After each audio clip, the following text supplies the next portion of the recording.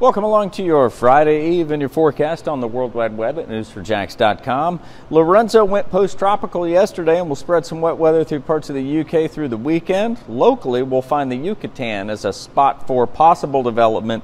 Only a 20% chance over the next 5 days, a 0% chance in the next 48 hours.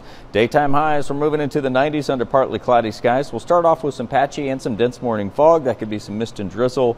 That fades away and reveals loads and loads of 90s. I think the I-95 corridor here is being misrepresented. 90s along I-95, and the temperatures even hotter in our inland areas of southeast Georgia, once again approaching the mid-90s. In your forecast, as we get weekend ready, we'll see the increasing clouds and the chance for some showers beginning to build Saturday. That trend continues through Sunday and the start of the work week. That's your forecast. It's on the World Wide Web at news4jax.com. Just a shout away on your favorite devices.